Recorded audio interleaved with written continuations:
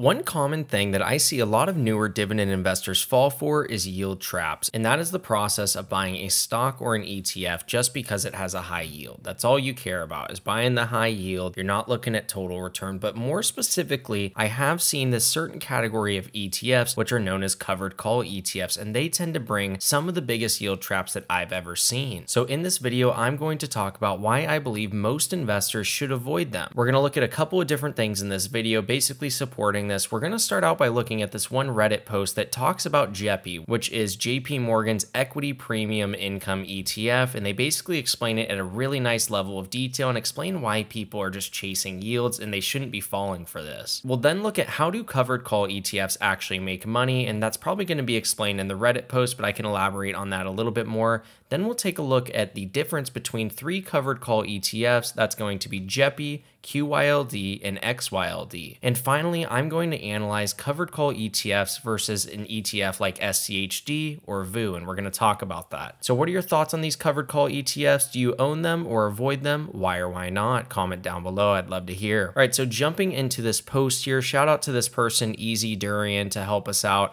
I honestly just felt like this was the best explanation of why people should avoid it, but let's see what they say. So numerous discussions on this forum have revolved around individuals heavily investing in JEPI within taxable accounts. When the inherent flaws of such a strategy are highlighted, the common responses often entail, well, everyone's financial situation is unique, or taxes shouldn't be the primary determinant of investment choices. And those are just two amongst other arguments. And nevertheless, this perspective is misguided, and investing in JEPI within a taxable account should be avoided. Allow me to enlighten you on why this is the case. So let's jump into this. So covered calls, let's take a brief overview here. So let's first understand JEPI and the concept of covered call strategy. So a call option offers the buyer a right without an obligation to purchase the underlying asset, such as a stock, index, or commodity, at a pre-established price at a future date. This right is obtained by paying a premium, and JEPI, on the other hand, is in the business of selling these call options to earn the associated premiums. So in a covered call strategy, the portfolio manager holds an investment in the underlying asset while selling a call on the same asset. If the stock value plummets to zero, the investor's maximum loss would be the value of the stock minus the premium received. This is one way that JEPI manages to lower its overall volatility. Now, on the other hand, the highest payoff happens when the stock price rises just below the call price, where the holder retains the underlying asset and collects the full premium. Any additional increase in the stock price would basically put you at a disadvantage, as it would increase the cost of reinvesting in the stock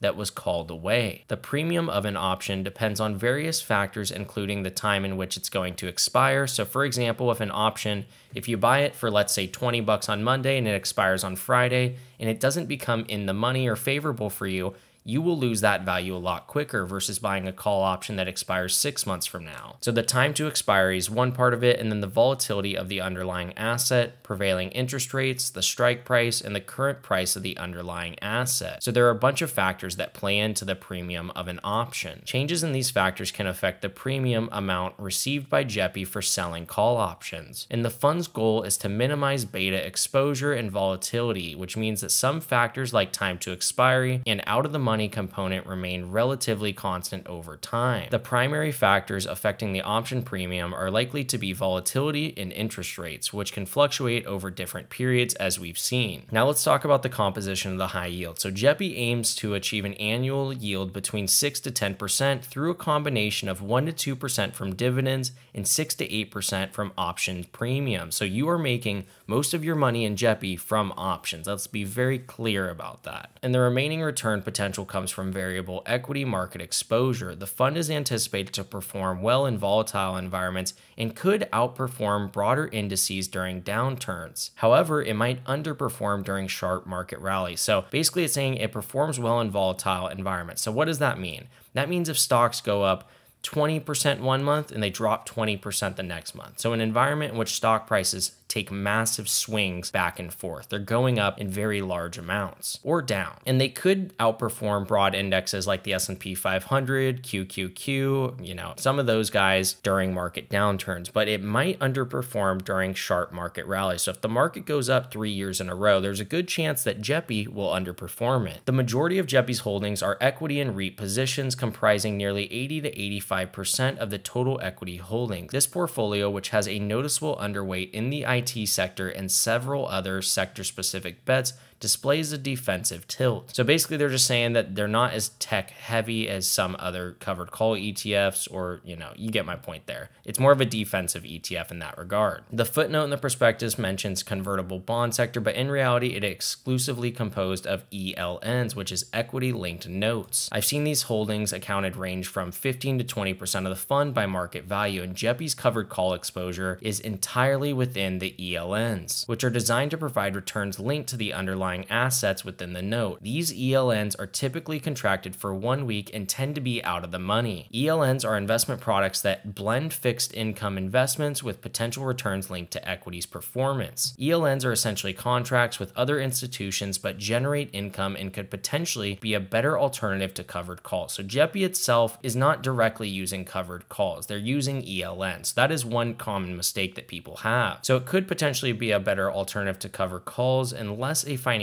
crisis leads to defaults on these contracts. About 15 to 20% of JEPI's portfolio is composed of ELNs that generate almost all of its income, which is distributed as monthly dividends. Meanwhile, 80 to 85% of the portfolio is made up of high quality blue chip stocks aiming to generate returns. It's important to remember that a key reason for JEPI's high yield and outstanding return is its use of ELNs. However, if these contracts counterparties default, JEPI's income could collapse. So that's a huge risk that people don't take into account. Not saying it's likely, but it's just a risk he never sees anyone acknowledging, which I totally get that. Secondly, the ELN income and covered call income are generally taxed at ordinary income rates.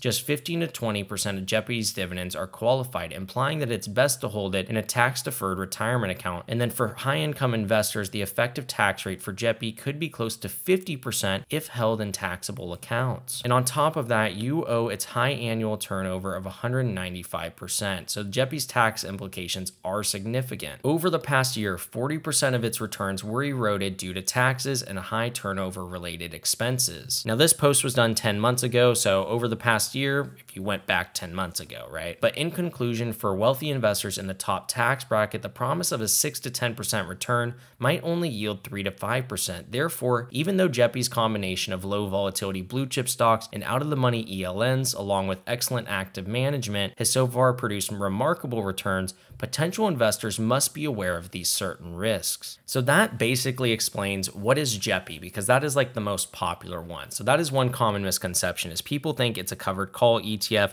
It's not exactly, but it's very similar to a lot of the covered call ETFs. It generates its income through ELNs, as I just talked about. It's funny because this person says, I know I'm going to get absolutely gutted with this post, but I can't watch the madness continue. That basically too long, didn't read. Tax efficiency matters. Investments and the types of accounts that are held in need to be considered, and after-tax returns need to be a metric that should be top of mind. So that basically explains what are covered call ETFs, what is JEPI. Now let's compare JEPI versus QYLD versus XYLD.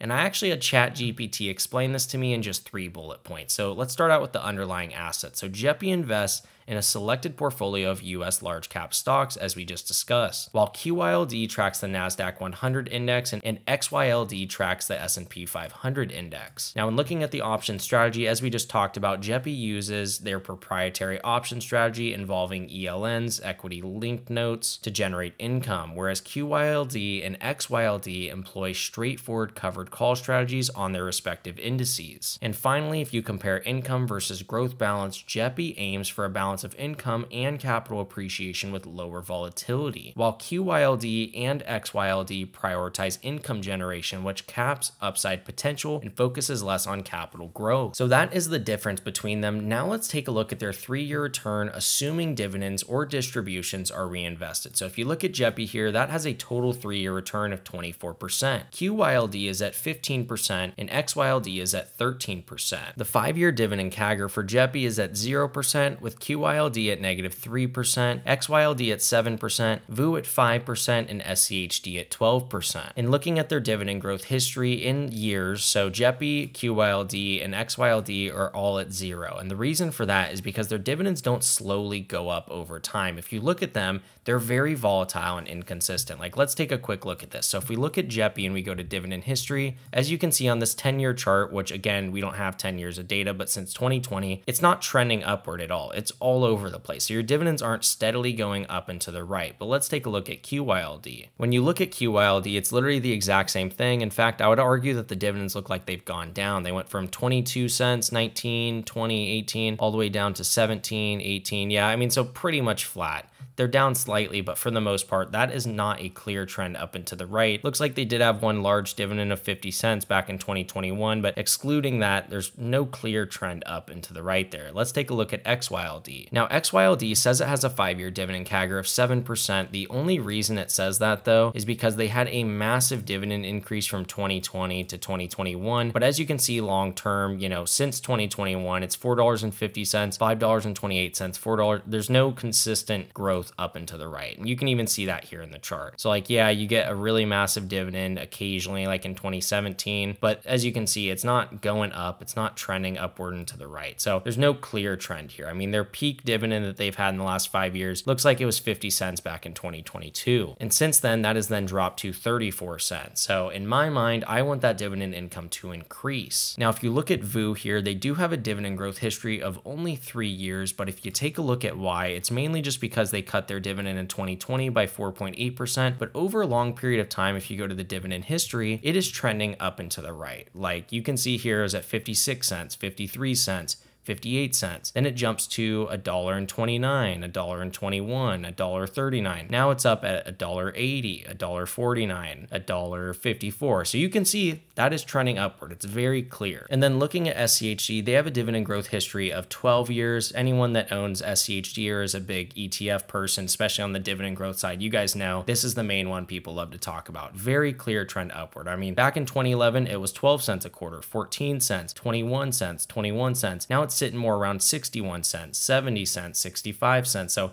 very consistent increase in trend here. And finally, if we take a look at the dividend yield, yes, JEPI is currently sitting at 7%, QYLD is at 12%, XYLD is at 9%, VU is only at like about 1.3%, and then SCHD is a little bit over 3%. So although JEPI's 3-year return does look pretty good, in my opinion, if you believe that the stock market will trend upward over a long period of time, owning something like VU or SCHD is going to be way more optimal for you. And yeah, you can make the argument that, hey, well, JEPI's outperformed SCHD over the past 3 years, therefore it's a better ETF. And yeah, over 3 years, you're correct. I guess it has. But if you factor in the tax implications as well as just the long-term volatility of JEPI plus the dividend growth, I think that SCHD will absolutely kill it. I mean, I'm willing to bet a lot of money that over a 5 to 10 year period, SCHD is going to give you a lot higher total return. And on top of that, your dividend income will grow pretty steadily. And even when you look at this chart here of JEPI, there's no clear trend up and to the right. I mean,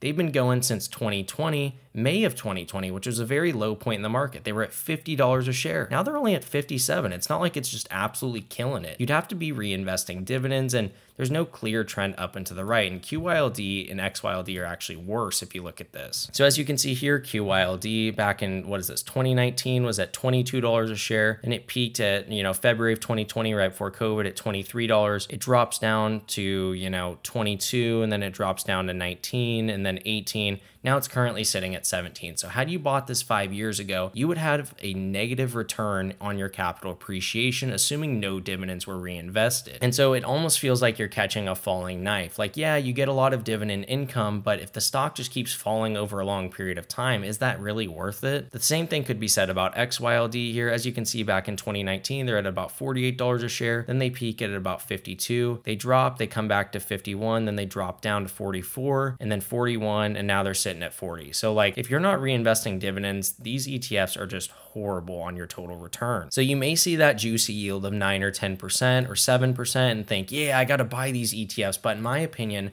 I would much rather own something like VU, where over the past 5 years, it's up 85%. And yeah, that dividend yield's not that high starting out, but it's the market. It's going to do a lot better than a covered call ETF over a long period of time. And even something like SCHD is up 54% over the past 5 years. So these ETFs, in my opinion, are just no-brainers compared to the covered call ETFs. I really don't understand why people buy these, but this is just my opinion. I would really like to hear some of your guys' inputs on that, so feel free to comment that down below. And that is my take as to why covered call ETFs or some of these high-yielding ETFs are just total yield traps. I hope you guys enjoyed the video. If you did, drop a like down below, hit that subscribe button. I'll see you in the next one. Peace.